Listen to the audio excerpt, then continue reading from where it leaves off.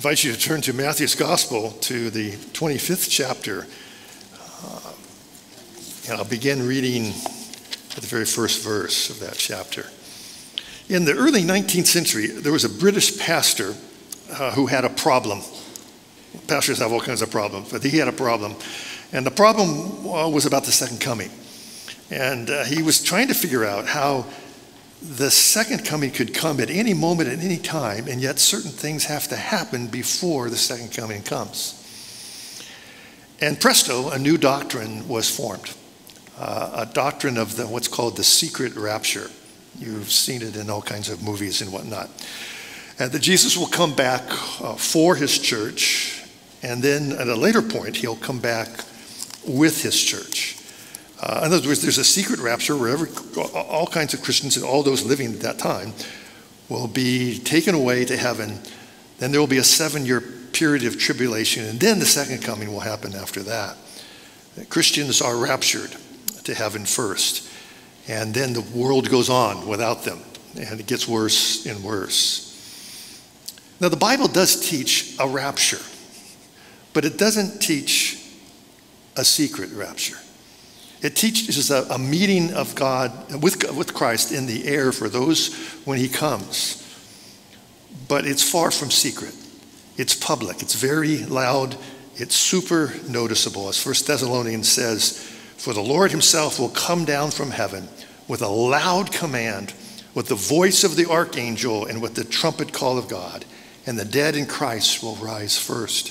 After that, we who are still alive and are left will be caught up with him in the clouds to meet the Lord in the air, and so will be with the Lord forever." When Jesus returns, he will gather his people, as Jesus has been teaching here in Matthew, from all corners, and he will conquer that airspace, that spiritual space of the air. Remember, Satan is as a kingdom, the ruler of a kingdom of the air, and that's where Christ will be and meet us there.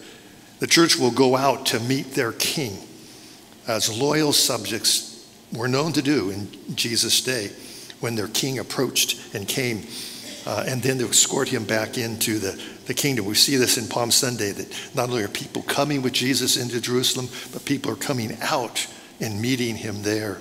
We find it in Acts chapter 28, where Paul goes to Rome and the brothers and sisters come out and meet him outside of Rome near the 3 taverns. We find it even in the text we read this morning, that the wedding party comes out to meet the bridegroom. But of course, some Christians trying to solve this problem, which is really non-existent, create this idea of a secret rapture. But you might say, but Ron, what about those things that have to happen, like Antichrist and the great apostasy and whatnot before Christ returns? How could Christ come back today, right now, in this moment? I haven't seen the Antichrist. We don't know how long these things will take place to be fulfilled, or how God will fulfill them. In minutes, in moments, in what way? But what we do know is that Jesus tells us to be ready, that no one knows when he will turn. We saw that last week. No prophecy experts, no angels, not even Jesus himself in his human nature knows the hour. Only God knows. And Jesus spends about a third of chapter 24 of Matthew, and really all of chapter 25, hammering this point home, that no one knows it's going to come when we don't expect him. He uses 7 illustrations in chapter 24 and 25. The first one is Noah's day, as we read this morning, that people will not know did not know when the flood was coming. He uses the raiding party illustration of 2 men in the field and 2 women at a mill, that a raiding party can swoop down and take one at a moment's notice. Or the thief in the night, or the parable of the wise and foolish stewards who are left in charge of the master's household, and the master can come back at any time. And now we come to the 5th illustration that shows us how Jesus can come at any time. It's a parable about what's called the parable of the 10 virgins. That's literally what it says in Greek. Or 10 young women, 5 wise, 5 foolish. or even 10 bridesmaids, we might call that. Or as one person put it, I read this week, said, 5 silly girls and 5 smart and sensible girls. That's a good way of describing it. So let's read this passage. It's a wonderful parable. It's heart-wrenching and just really, well, I believe by God's grace, touch all of our hearts this morning. So this is the word of the Lord from Matthew chapter 25, beginning at verse 1. At that time, the kingdom of heaven will be like 10 virgins who took their lamps and went out to meet the bridegroom. 5 of them were foolish and 5 of them were wise. The foolish ones took their lamps but did not take any oil for them. The wise, however, took oil in jars along with their lamps. The bridegroom was late, and they all became drowsy and fell asleep. At midnight, the cry ran out, "Here's the bridegroom, come out to meet him." Then all the virgins woke up and trimmed their lamps. The foolish ones said to the wise, "Give us some of your oil. Our lamps are going out." "No," they replied, "there may not be enough for both us and you. Instead, go to those who sell oil and buy some for yourselves." But while they were on their way to buy the oil, the bridegroom arrived. The virgins who were ready went in with him to the wedding banquet, and the door was shut. Later, the others also came. Sir, they said, "Open the door for us." But he replied, "I tell you the truth, I don't know you. Therefore, keep watch, because you do not know the day or the hour." So ends the reading of God's word. Let's pray. Lord, we ask that you would take this story, that you would use it in our lives, that you would bring it to our hearts, that we might see its implications for us, that you might give us insight by your Spirit. Help the preacher not to overstate or understate anything. Help him to not only say what he means, but that meaning would be from your word and would open our hearts. And we ask it in Jesus' name. Amen. I remember driving down, I don't think it was Tweedy Boulevard, but it was another one of those streets in Southgate. And I was driving down, I was 16, 17 years of age, and I was driving down, and there was this, as I went down the street, on the horizon came this big harvest moon, probably, that was as red as it possibly could be. I've never seen the moon so red before. And I was reading my Bible, and it says that the moon will turn red when the Lord comes back. I thought for sure Jesus was coming. I really did. And that reminded me of a story of Colonel Davenport, the Speaker of the Connecticut House of Representatives. One day in 1789, the sky over Hartford darkened terribly, strangely, like it's never done before. And some of the representatives there, glancing out the windows, feared that the second coming was upon them. And quelling the clamor for immediate adjournment, Davenport rose and said, "The day of judgment is either approaching or it is not approaching. If it is not, there is no cause for adjournment. If it is, I choose to be found doing my duty. Therefore, I wish that candles be brought in." And that's a classic statement of Davenport. And Jesus wants all of us to be found doing our duty, found ready when he comes. And so Jesus tells us the story. We know that's the point because that's where he ends in verse 13. A story of these 10 teenagers, 10 bridesmaids, I think we could say in our culture, they were waiting for the groom to arrive. Now, to understand the parable, we got to understand some background, right? The wedding feast obviously is at night. The bridegroom is to come, and he's going to be taking the bride to his home, or perhaps his father's home, for to begin the festival, to begin the wedding feast. And these 10 probably friends of the bride, or friends of the family in some way, are to escort them there. And so you might remember in the background that marriage was not like it is today. There usually were arranged marriages. And so there was an engagement period where the bride and groom didn't even show up. It was an engagement with the parents. They would decide what's going to happen. And then there was a second stage, which was the betrothal stage, where vows actually were taken, but they didn't go and live with each other. They took vows. They were truly married. In fact, they needed a divorce if they were going to break that off. And then thirdly and finally was a wedding feast. And this is what's talked about here, the wedding feast, that third section. It is customary for the bride to have her unmarried friends walk with her and provide lighting along the way as they walk to the supper.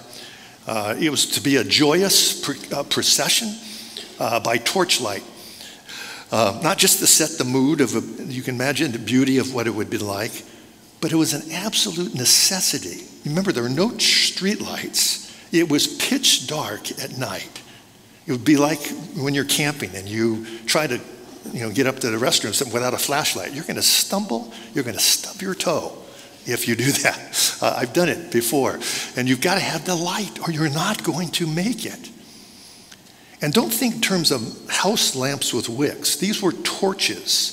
It uses that word, poles with rags on them, and they would be dipped into oil in a jar. And that would last about maybe 15 minutes or so, and then they'd have to dip the torch back into the jar and relight it. But the festivals, of course, didn't get started until the bridegroom arrived.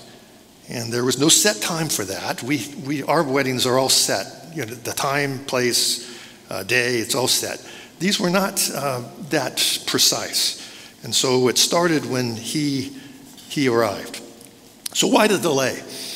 You might be wondering, why would one wait until midnight? It probably was a good sign in one sense, because usually we think, or not positive about this, but we think that based on other cultures in the time, that the bridegroom was with the parents of the bride during this time, and they were negotiating the last details of the dowry. And so a short period of time for him to show up would mean they didn't argue very much at all. They said, yeah, just take her. You can have her. But a long time, or long negotiation, or having to persuade the parents. That showed that the bride was very valuable. The bridegroom really had found the bride. And so that may be why he was delayed. But if the bridegroom was delayed, we need to remember that they all waited for him at that time. And then the story Jesus tells of the bridegroom is definitely late here. He's very late. It's midnight. This is a culture that went to bed when it got dark, got up when it got light. So midnight was the middle of the night for them. We might go to bed at midnight, some of us, but not them. And so this was in the middle of the night, and these 10 girls fell asleep. And Jesus is making the point that his coming will be at a time we don't expect him. It may be later, much later than we think. It will come at a time, though, when we don't expect it. Like Noah's day, business as usual until it was not. Like the raiding party, you don't know it's coming. Like the thief that you don't know is coming. Like the servants that didn't know when their master would return. We have to be ready as Christians when the bridegroom Christ comes. We have to be ready anytime, all the time. All right, Ron, you say, Ron, I got that point. So far, so good. And now comes the twist in the story. The bridegroom arrives only to find that five of the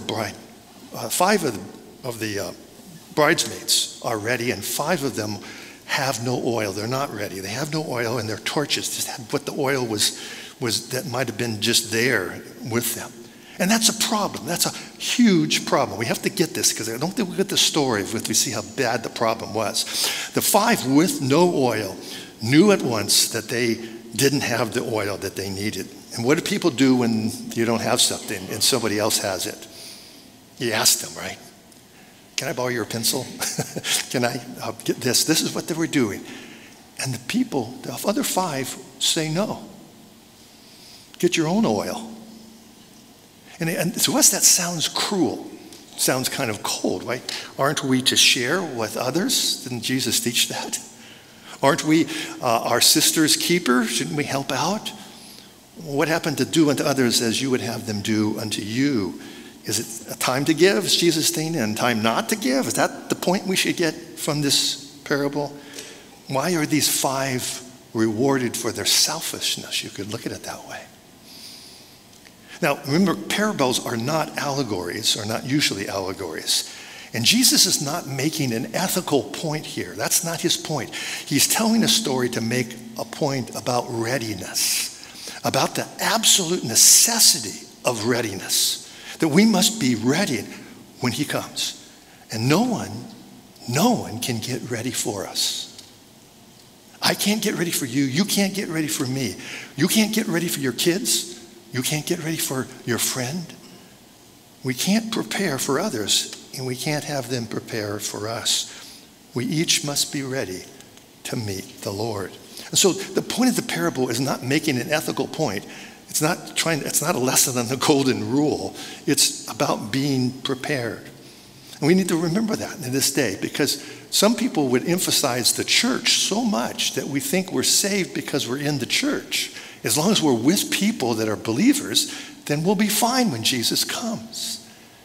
This story contradicts that.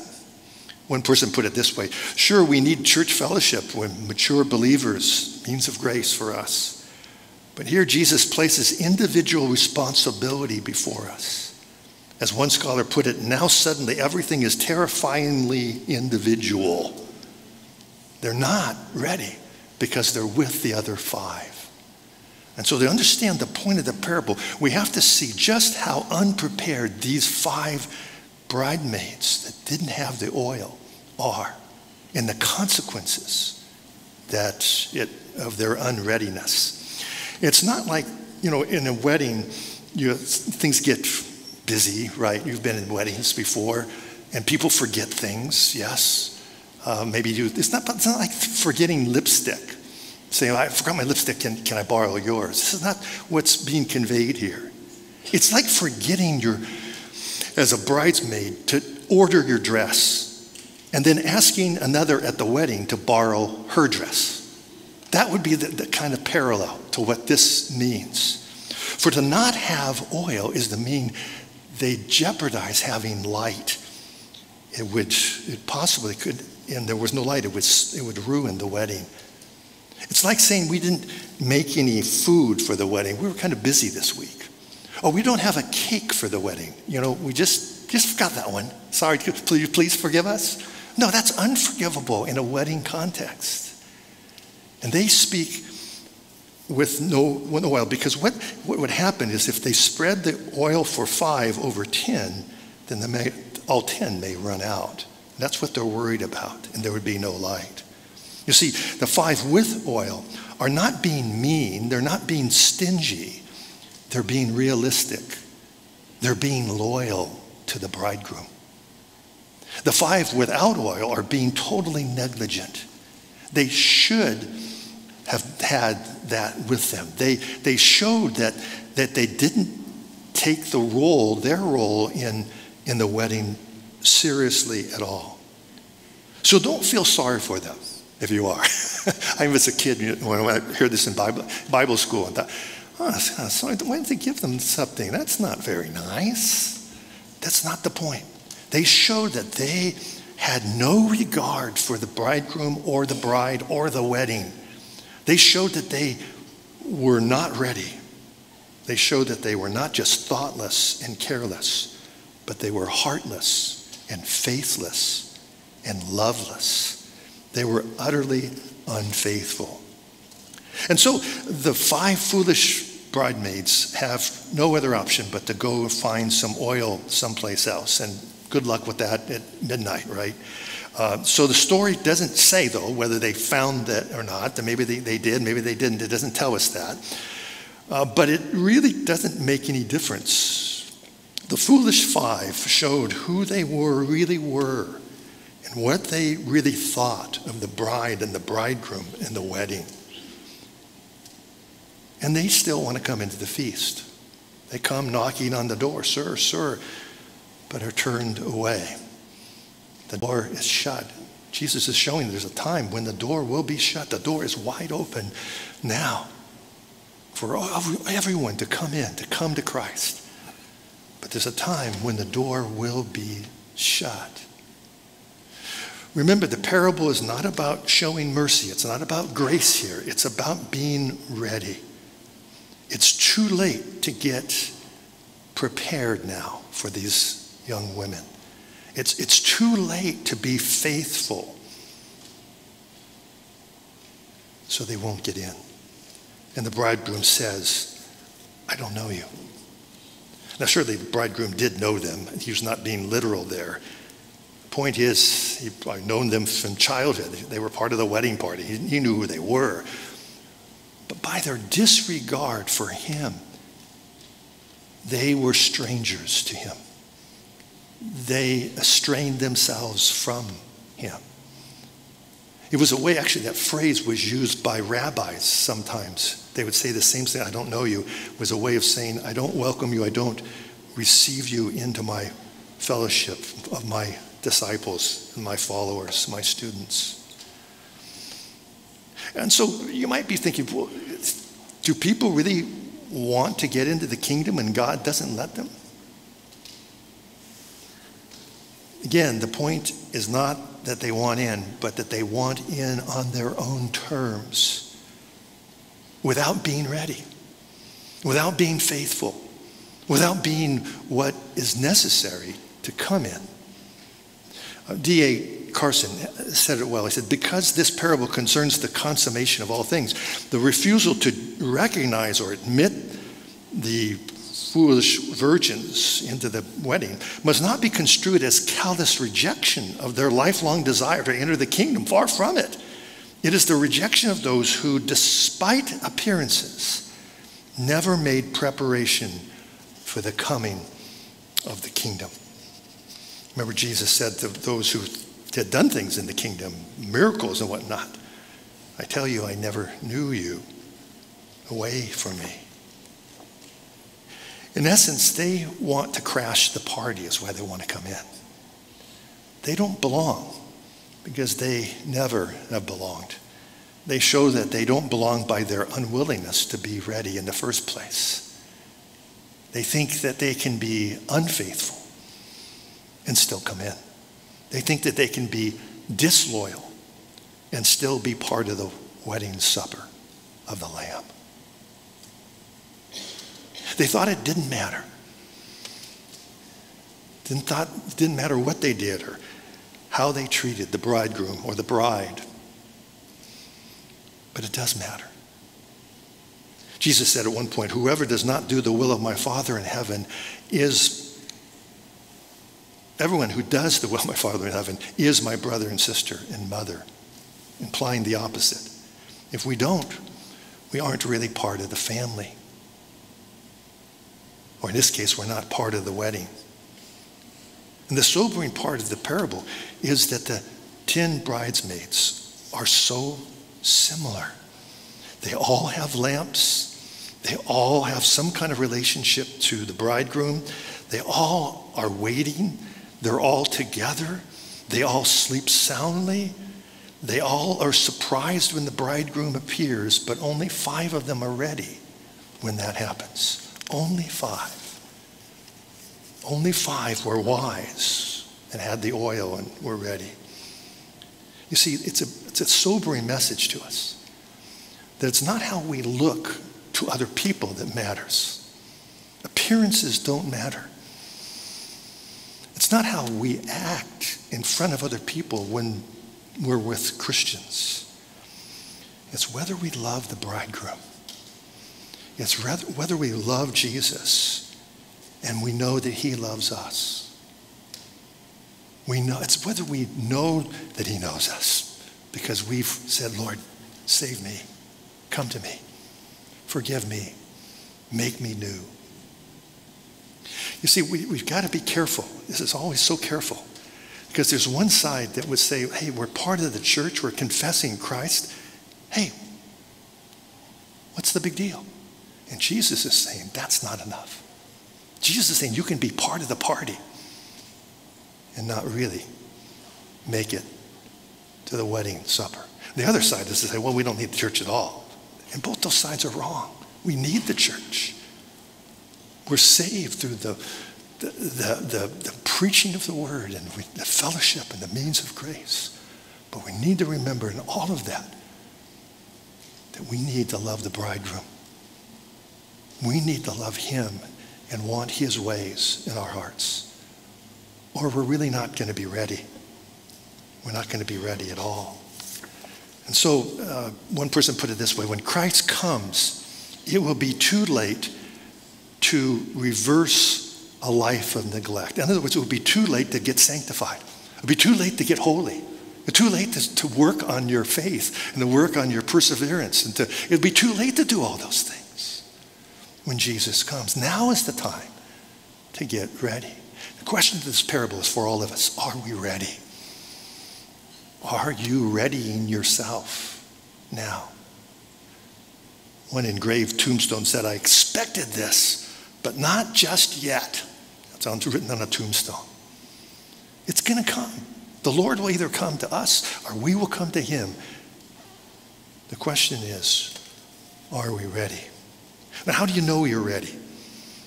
How do you know you're ready to meet the Lord? And again, this is tricky. Because if I say one thing, you might think something else. If I say this, you might think this. I think Charles Spurgeon was great when, in this parable, he says this: a great change has to be wrought in you, far beyond any power of yours to accomplish. You must, first of all, be renewed in your nature, or you will not be ready.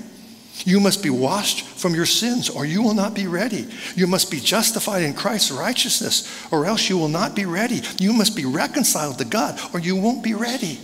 You must have a lamp, and that lamp must be fed with heavenly oil, and it must continue to burn brightly, or else you will not be ready. No child of darkness can go into the place of light. You must be brought out of nature's darkness into God's marvelous light, or else you will never be ready to go with Christ to the marriage. So to summarize that, we need to put all of our faith in Jesus and Jesus alone. Every bit of our faith is in him, not in ourselves. And this is going to sound like a second, but it's really a follow through of the first. And then because of this, we're pursuing faithfulness to Jesus all life long. That's the Christian life. We're not saved by the Christian life, but if we truly are putting our faith in him and him alone, there's no other course for us but to begin to become faithful. And that means changes, that means painful repentance, that means putting to death sin in our lives, or we won't be ready. We won't be ready. Think of this illustration. Suppose a mother wearies of nagging her messy child to keep her room in order. She resolves that she will permit her to do as she pleases in her room, but that her child must submit to random inspections that have real sanctions. After a good inspection, the allowance is doubled. After a bad inspection, it's eliminated. The messy child wails, "How can I be ready for random inspections?" There's only one way. She must be ready for the inspection at all times. She must make her bed the minute she gets out. She must put her clothes away in the laundry as soon as she takes them off to be ready. Are you ready to meet the Lord? If he came back this afternoon, are you ready to meet him? The final question this morning, I'll close with this. The final question is, what does readiness look like for you today? For you this week? You in this season of your life, at this time of your life? What does readiness mean? What isn't ready that you need to make ready in your life? For when Jesus comes, we must be ready. I remember my dad, one time he got held up by some robbers in his store. He had a store down west of LA. He was robbed a couple of times. One time they got him in the back. Fortunately, they didn't hurt him or anything. They stuck a gun in his face and said, "Just stay there. Tell us where the money is. Tell us where the money." Well, my dad had money hidden all over that place. It was like 50 places there was money. But he would tell one at a time, "Go over there, there's money over there." But as they were trying to get his money, He looked at the man. He said, I'm ready to meet the Lord. Are you? As a little boy, I was just so proud of my dad. And he would stand up for the Lord Jesus and try to and have empathy for this man in the midst of being robbed. But that's the question all of us have to answer. Are we ready to meet the Lord? Let's close in a word of prayer together. Lord, we ask that you would help us to ready ourselves, to be honest with ourselves, to be honest and not deceive ourselves, to ask ourselves, do we have the priorities of the kingdom, or are we marching to different orders? Do we listen to your word, or do we think it's for other people? Lord, help us to ready ourselves that we might be truly ready when you return. And we ask it in Jesus' name. Amen.